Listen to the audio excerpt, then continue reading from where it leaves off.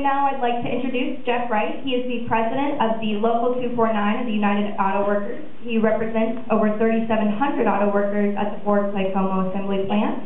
And the union has a strong history of supporting social movements, so I'll let him tell you a little more. Thank you. Auto workers aren't really known for their public speaking, so bear with me. Last month, the 3,750 active members of UAW Local 249 at the Kansas City Assembly Plant voted 90.2% to ratify a new national contract with Ford Motor Company. Now, when you hear that better than 9 out of 10 of the workers voted for the contract, you might assume it was a great contract. That voting yes was a no-brainer. But the fact is, for my members, this was a tough contract to love. Auto workers haven't had a raise since 2003.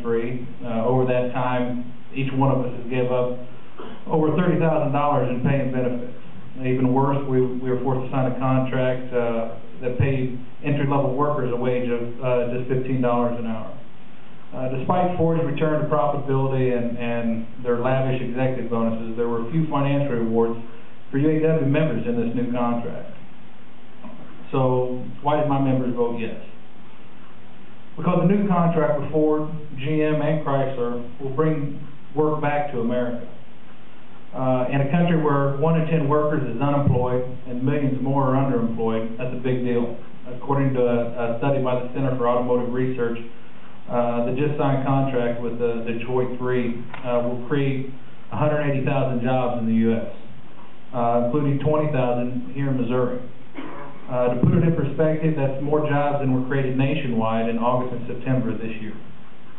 That's why my members were able to look past their own pocketbooks and vote yes for this contract. In Kansas City, Ford will invest $1.1 billion to retool the Kansas City Assembly Plant to build the transit commercial van and hire 1,600 new workers. On the other side of the state, GM's going to add a second shift of truck production and hire 1,250 new workers to its Winsville Assembly Plant. Now, some people say that the union movement has lost its usefulness. Unions might have been necessary in the past, that they're outdated, a relic of the past. Most of those people are Wall Street bankers, corporate executives, right-wing politicians, or they're apologists in the media. For those of us in the middle class, those who believe in a strong, functioning democracy, the role of unions has never been more critical. The task of rebuilding the union movement has never been more vital. After World War II, returning soldiers, sailors, and airmen, alongside women who entered the workforce during the war, built a strong and vibrant union movement. New Deal legislation, such as the National Labor Relations Act, that give the workers the right to organize. Unions grew rapidly, and as they did, they negotiated pensions, health care, job safety, even paid vacations. And as the union movement grew, the American middle class began to grow as well. For the first time, working men and women could buy the products they produced. They could afford to buy a home and a car. They could send their children to college. They could retire with dignity. The union movement and the middle class grew in tandem until about 1979. After Ronald Reagan broke the PATCO strike in 1981, the government refused to enforce the labor laws that gave unions the right to organize. Companies learned that there was no meaningful penalty for violating labor laws. Union membership began to decline, and with it, so did the middle class. Today, the news media reports, without irony, that millionaires and billionaires on Wall Street are calling auto workers, teachers, and firefighters greedy because they want to collect their pensions. Millions are losing their health insurance. College students graduate with huge college loans and no prospect for a job. The fact is, the economic crisis of the 1930s that led to the creation of the modern industrial union movement in the first place is being repeated today.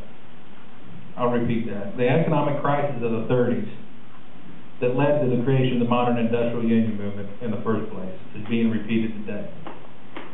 All of us sense that things are out of balance. Wall Street and the corporations have too much power.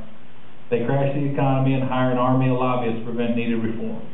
Their vast wealth allows them to thwart the will of the people by buying politicians.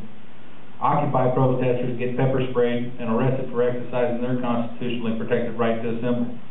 Bankers who commit massive fraud get multi-million-dollar bonuses. Now, some of you say that unions are fine for industrial workers like myself, but professionals with a college degree don't need them. I disagree. Increasingly, young professionals are finding that they need unions also. My union, United Auto Workers, now represents some 30,000 academic student employees and postdoctoral researchers in California and the state of Washington. They want what we all want: a voice on the job, a fair day's pay for a fair day's work. They want job security, they want health care insurance, and they found the only way to get to what they want is power their numbers. Now, none of the things that we sense are going wrong in this country, like the decline of the middle class, the decline of our standards of living, the outrageous income inequality, the erosion of democracy, can be solved if we don't begin to take action. My guess is that if we added up all the savings of everybody in this room, there wouldn't be enough to make one good Wall Street bonus. So it's clear we don't have enough money to change things.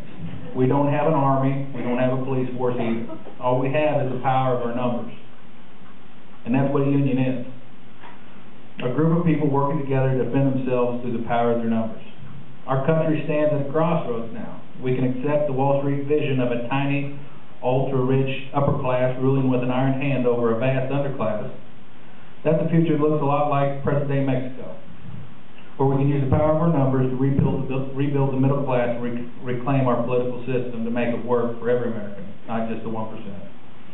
If we choose the latter, and I'm confident we will, the model created by those returning veterans from World War II, the men and women Tom Brokaw has called the greatest generation, of a broad middle class and a truly representative political system. We must restore balance by rebuilding the union movement and mobilizing the power of our numbers.